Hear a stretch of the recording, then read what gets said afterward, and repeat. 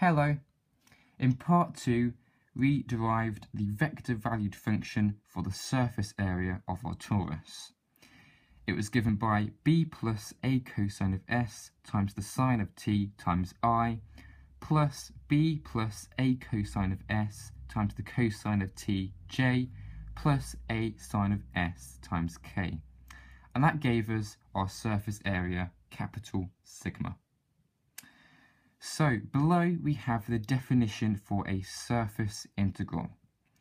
It says that we take the double integral over our surface area, which is given by our vector valued function r, of d lowercase sigma, which is just a surface element, an infinitesimal surface element.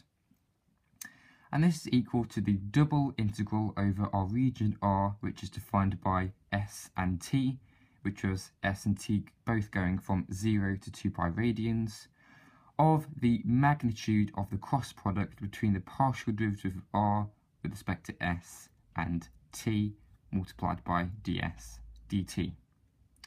So in this video, all we need to do is simply compute the partial derivatives. So I've done the first one below. We have the partial derivative with respect to s. Okay, so we get minus a sine t sine s times I for the x component. Okay, this is because if you expand, we get sine t times b. If you differentiate with respect to s, that goes to 0 because that's a constant. T is a constant in this case. So all we need to do is partially differentiate a cosine of s sine of t with respect to s, and we're going to get minus a sine of t sine of s. Okay, sine of t is a constant, differentiate cosine of s, we get minus sine of s. Then for our y component, it's very similar. Cosine of t times b is just a constant, that completely disappears. So we need to partially differentiate a cosine of s times the cosine of t with respect to s, and we're going to get minus a cosine of t sine of s j. Okay, and then it's very easy for our z component. We have no t variables, so therefore it becomes a cosine of s times k.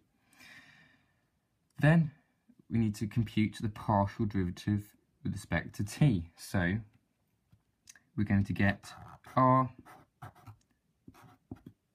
sub t like that. Okay, so this is going to become b plus a cosine of s times the cosine of t. Why? Well, because that whole term here is a complete constant, therefore we just need to differentiate sine of t. The constant carries, becomes along with the derivation, and we get b plus a cosine of s times the cosine of t. Okay, remember, a constant multiplied by the thing you're differentiating just comes along with it.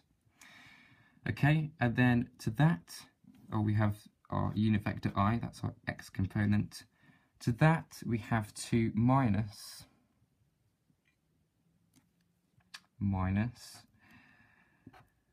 a cosine of a, oh, hold a minute, no, sorry, I'm doing the wrong thing here, aren't I? Yes, okay, differentiating with respect to t, so actually it's minus b plus a cosine of s times the sine of t times j. Okay, so let's go back to our vector valued function. B plus a cosine of s is another constant, so we just differentiate cosine of t and we just get sine of t. Okay, very easy. And finally for the k component, well, a sine of s is just a constant, so therefore we add 0k, so we have no z component for our partial derivative with respect to t. Okay, so in the next video, using our partial derivatives, we can then calculate the cross product. And when we do that, we can then calculate the double integral over our region, and we should find the formula for our surface area.